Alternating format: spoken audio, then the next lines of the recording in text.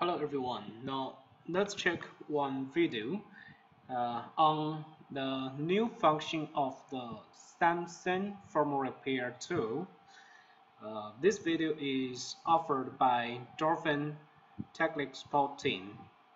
Now we have collected one new Seagate Samsung hard drive to DFL SRP firmware repair hardware.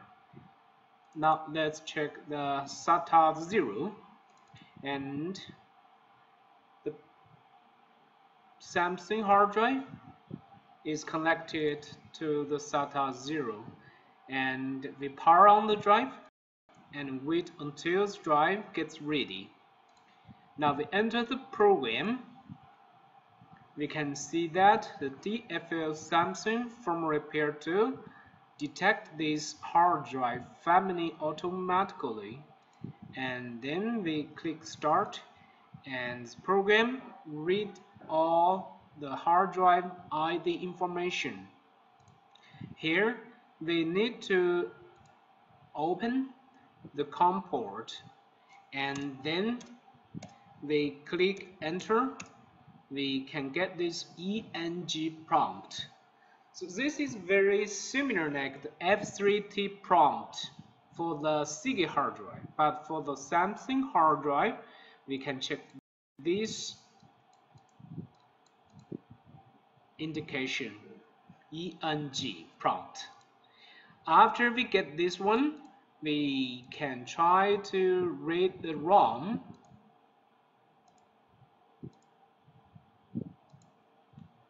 Now read ROM. Now we can see that the program is starting to back up the ROM. After back up the ROM, we can try to check the head map. And for Samsung hard drives, sometimes it is very common case that one of the heads are weak or damaged. Then it is necessary to use the head map editing in ROM function and to get the hard drive ready and imaged properly. Now we just need to wait until the ROM backup complete. After ROM backup completes, then we go to the ROM operations and then click head map edit. Now we just need to wait a little bit.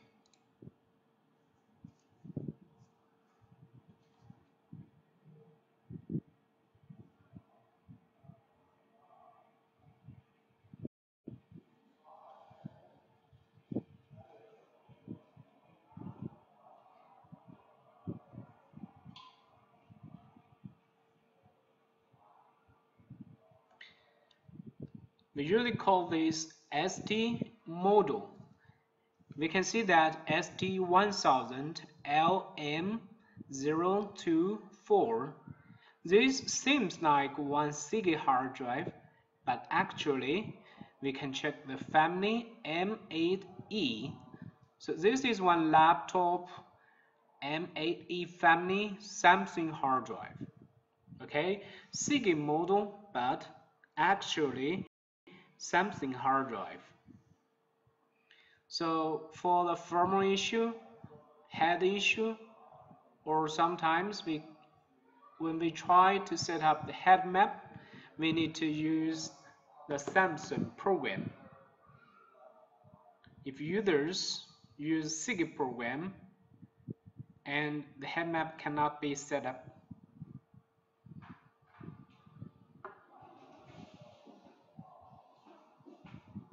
so we just need to pay attention to this one.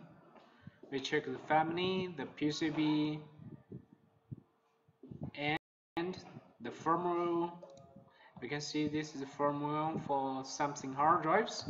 From all this information, we can see that this belongs to the Samsung hard drive technology.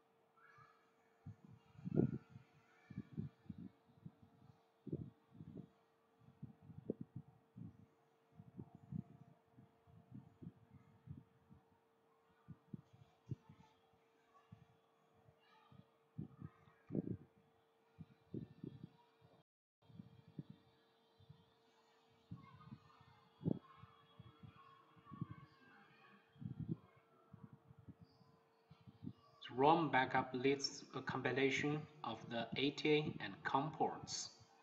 So it's a little bit slow than Seagate ROM backup with high baud rate. Anyway, it is still okay. And we can see now it's 86%.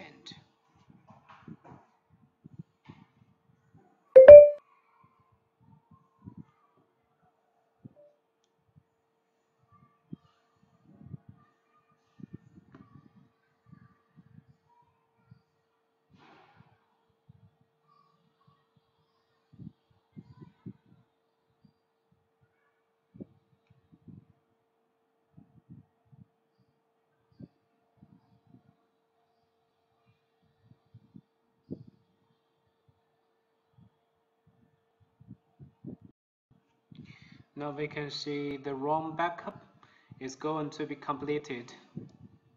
Now see, in this log window, we can find out the operation success. Now we can learn from this, the ROM backup has completed. Now we go to the head map, edit, and we try to load from file because we just have the backup of the ROM.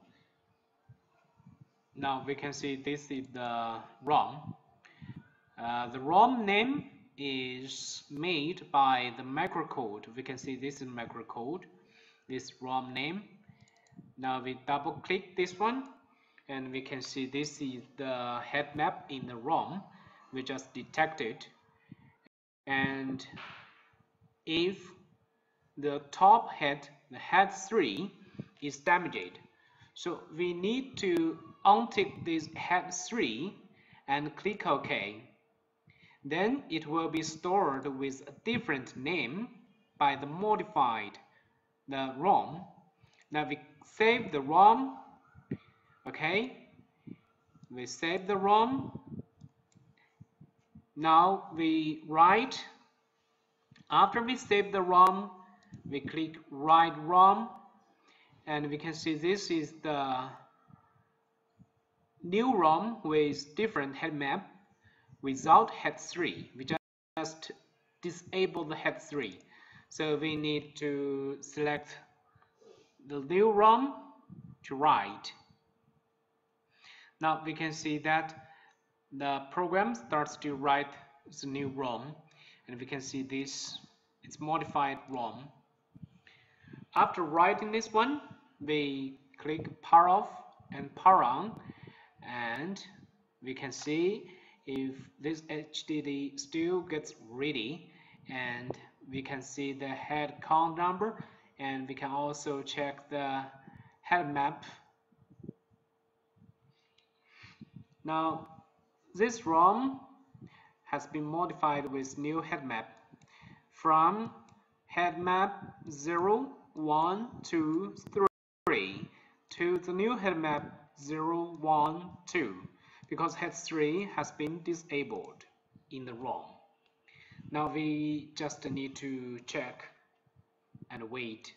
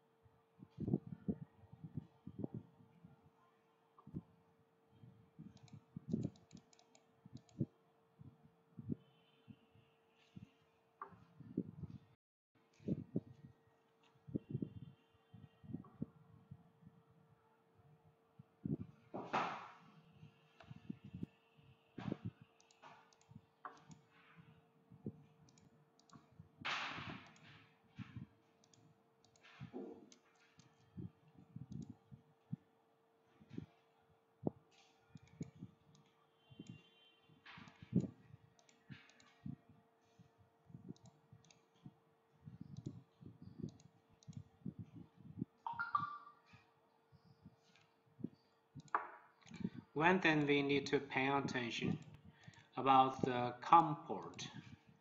Now we can see if we use enter, we cannot get ENG prompt. Now we need to try to power off and power on the drive again, and we go to the COM port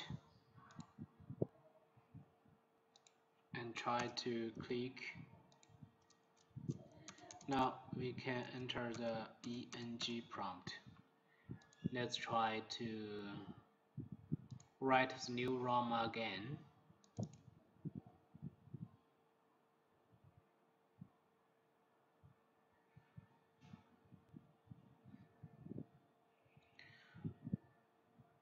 After users write or read the ROM, it's better to power off and power on for Samsung drives and then continue.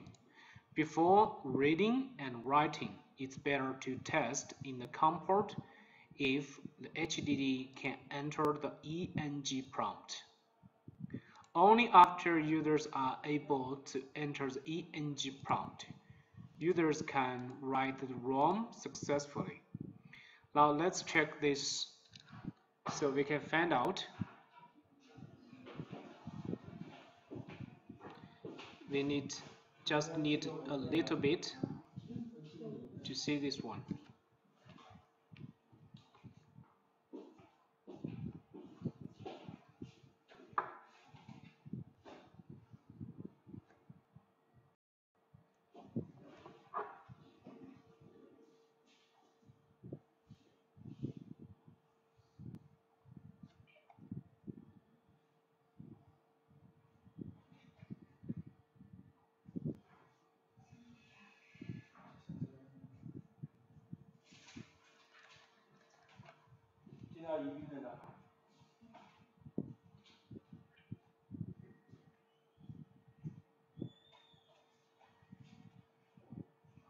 Now we can see it's 70%.